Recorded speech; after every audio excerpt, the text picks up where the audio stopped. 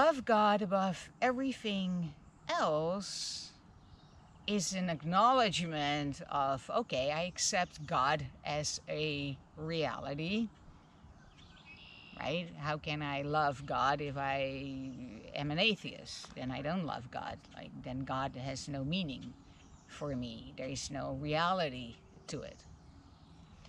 So if I accept that God is real, and more real than anything we can find in this world, because first of all, everything is perishable.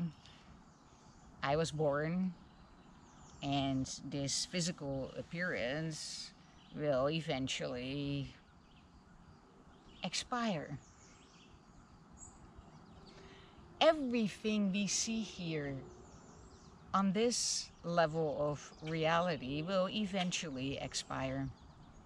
We're sitting on a railroad track that is perhaps 100 years old. Well, slowly but steadily it is being reabsorbed into its environment. Come back a few thousand or a few million years later and you will find absolutely no evidence of these railroad tracks whatsoever. Everything in this world is perishable.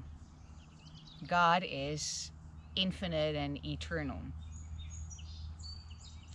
Therefore, whatever this is cannot be ultimate reality.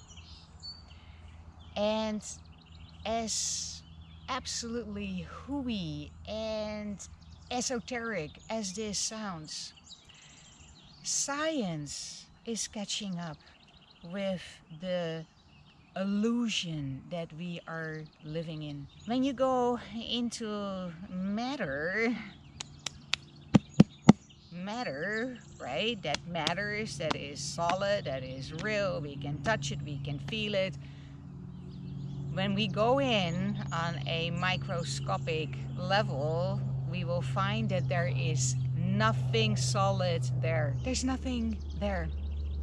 When you go into the atoms and try to find the smallest particle, right? Something must be real in this. Well, you can dive in to matter and you will only ever find more empty space.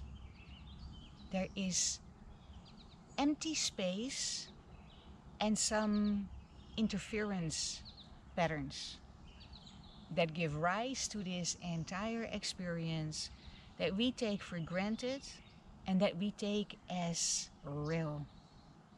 When even scientists already agree that there's really nothing there, and matter, whatever that is it energy? Is it movement? Is it a particle? What is it? What is it? Scientists have no idea. It's an interference pattern, and it responds to thought. It responds to the mind.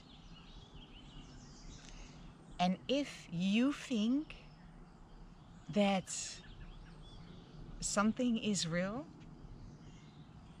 hallelujah, it is real. That is the power of our mind, scientifically proven. And I will hang a link or put an end screen into this video so that you can explore some of these ideas yourself. There's nothing there. Just a bunch of empty space that we, with our mind, give meaning to. And that is the first lesson. A Course in Miracles has a workbook for students with 365 lessons. And the first lesson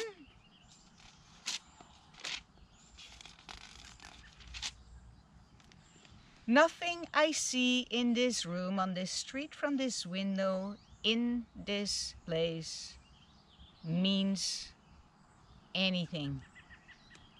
And then the second lesson, I have given everything I see in this room, on this street, from this window, in this place, all the meaning that it has for me.